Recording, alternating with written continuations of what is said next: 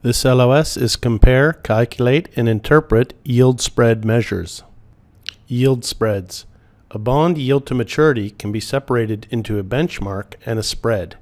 Changes in benchmark rates capture macroeconomic factors that affect all bonds in the market: inflation, economic growth, foreign exchange rates, and monetary and fiscal policy. Changes in spreads typically capture microeconomic factors that affect the particular bond: credit risk, liquidity, and tax effects. Benchmark rates are usually yields to maturity on government bonds or fixed rates on interest rate swaps. Okay, continuing with the yield spreads, we're going to look at the yield spreads over the benchmark rate.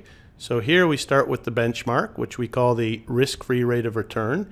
And what builds up that rate is the expected real rate plus the expected inflation rate, okay?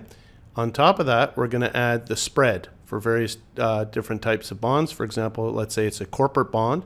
What would be the spread on that bond versus the benchmark? So the spread is based on a risk premium, and that risk premium is made up of three items here, starting with the credit risk, plus the liquidity risk, plus the taxation. Add all those three together to give us the risk premium, and that creates a spread over the benchmark rate. So just do a quick little practice question, check our understanding. The spread component of a specific bond's yield to maturity is least likely impacted by changes in A, its tax status, B, its quality rating, or C, inflation in its currency of denomination. Okay, this question is looking for the least likely, so we're looking for the false. So the spread component of a bond's yield to maturity is impacted by tax status. Well, that's a true. There it is, taxation. Quality rating, that's a true, because that's the credit risk and quality rating. Okay, sometimes CFA English tests subject yield to maturity in bonds in this case. So we know if those two are true, then C has to be the false, and that is least likely.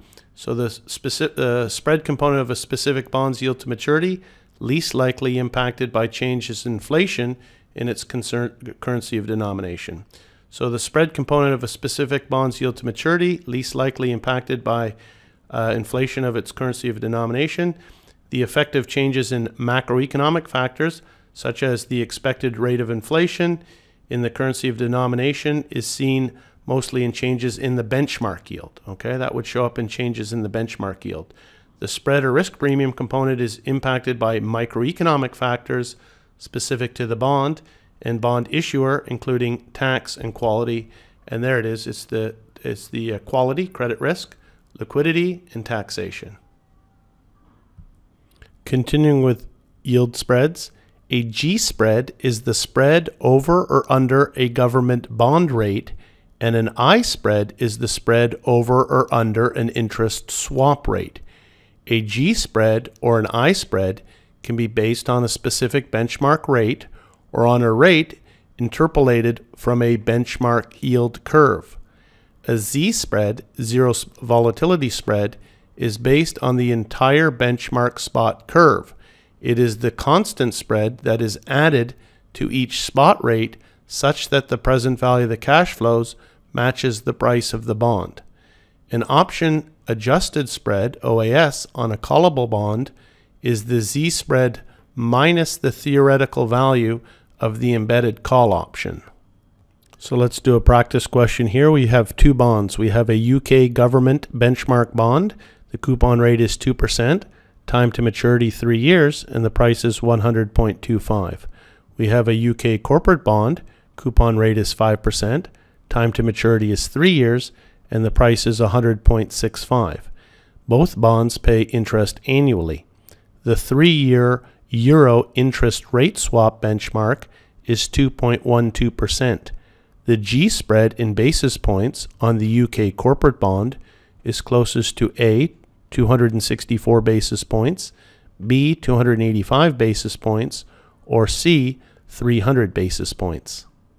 Okay, you're going to see that calculating this question is not too difficult at all. Step one, we're going to calculate the yield to maturity on the government benchmark bond. So they're giving us the price, and then we're going to calculate the yield to maturity on the corporate bond, and we're going to compare the two because the G spread is the spread over or under a government bond rate, okay? So you can see here in the question they've given us the current 3-year euro interest swap benchmark, 2.12. We don't need that. We would need that if they asked for the I rate, okay? But they're not asking for the I rate, they're asking for the G rate, and a G spread is the spread over under a government bond rate. So just going to bring up the calculator here, and we'll calculate the yields to maturity. So first thing, check second PY, make sure I've got it set for annual because it says that interest is paid annually. So you can see this is, you need to be fairly quick on your calculator keystrokes, but within 90 seconds, it shouldn't be too difficult. So 100.25 is our present value, that's our price. So I make that a negative, that's our present value. We've got a coupon rate of 2, so that's 2 payment, 100 future value, okay, and that's 3N. And we're going to compute the IOI. That's all we're doing. Just computing IOI, 1.913457. 1.913457, okay? Then I'm going to bring up the calculator again. I'm going to clear it, and I'm going to do the corporate bond now. So 100.65, make that a negative for my price, present value. And that's 5 on the coupon payment, and 100 for the future value, of course, matures at par. That's also a 3N, and I'm going to compute the IOI, and I've got 4.762376. 4.762376, okay? So just bringing up the calculator again, I can just hit the plus or minus key, okay? And I'm just going to subtract the 1.913457, and so you can see I have a difference of 2.8489, 2.8489, and so we know that's 285 basis points. So the correct answer is B. B is correct. The G spread is closest to 285 basis points. Just bring up the calculator, you can see that again, 2.84% is 285 basis points, okay?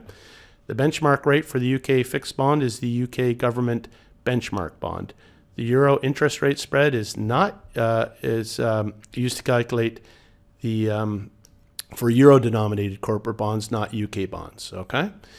And so we'll do another practice question. Again, this one was not too difficult, just calculating the yield to maturity on the government benchmark bond and the UK corporate bond, and the spread, putting in terms of percentages in terms of basis points.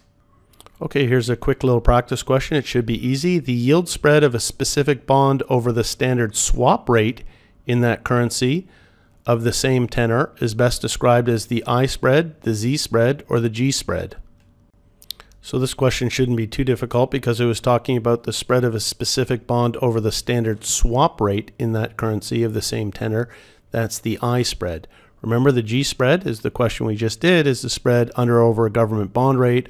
I spread is the spread over or under an interest rate swap, okay? The I spread, or interpolated spread, is the yield spread of a specific bond over the standard swap rate in that currency of the same tenor. The yield spread in basis points over an actual or interpolated government bond is known as the G spread, and the Z spread, the zero volatility spread, is the constant spread such that is added to each spot rate such that the present value of each cash flow matches the price of the bond. So not too difficult. When they're talking about standard swap rate, we're talking about the I spread. Another quick practice question. An option adjusted spread, OAS, on a callable bond is the Z spread A over the benchmark spot curve, B minus the standard swap rate in that currency of the same tenor, or C minus the value of the embedded call option expressed in basis points per year. Okay, that question shouldn't be too difficult. Again, it's just based on the definition, and we saw the definition on the previous slide. An option adjusted spread on a callable bond is the Z spread minus the theoretical value of the embedded call option, so C is correct. The option value in basis points per year is subtracted from the Z spread to calculate the option adjusted spread. The Z spread is the constant yield spread over the benchmark spot curve rate. The I spread is the yield spread of a specific bond over the standard swap rate in that currency of the same tenor. Okay, we're just going to finish this LOS with one last practice question that I'm taking from the ebook from the back of the chapter reading problems. So a corporate bond offers a 5% coupon, has exactly 3 years remaining to maturity. Interest is paid annually. The following rates are from the benchmark spot curve. So we've got time to maturity 1 year, spot rate 4.86%, time to maturity 2 years, spot rate 4.95%, and time to maturity 3 years, spot rate 5.65%. So the bond is currently trading at a Z spread of 234 basis points. The value of the bond is closest to A, 92.38, B, 98.35, or C, 106.56. Okay, I want to finish with this question because actually it's quite easy, okay? So what did they give us? They gave us the bond is annual, a coupon, 5, and the for 3 years, and they gave us the spot rates of 4.86% for year 1, 4.95 for year 2, and 5.65% for year 3.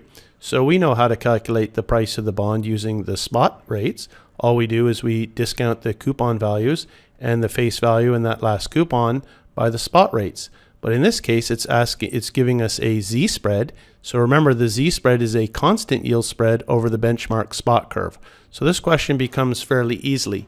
You can see that in the denominator for year 1, we're going to add that 0.0234 to the Treasury spot rate of 4.86%, and it's a constant yield spread. So we're going to add that in year 2 to the Treasury spot rate of 4.95%, and we're going to add it to the year 3 Treasury spot rate of 5.65%, and so then it just becomes a very easy calculation of doing the present value of coupon payment 1, present value of coupon payment 2, and present value of coupon payment 3 plus the face value. Again, a few calculator keystrokes that you need to do in 90 seconds, but not impossible. And in this case, is talking about the Z spread, just adding that to the Treasury spot rate and then simply calculating the price of a bond from the spot curve. So not too difficult. And that's the last for this LOS. Thank you.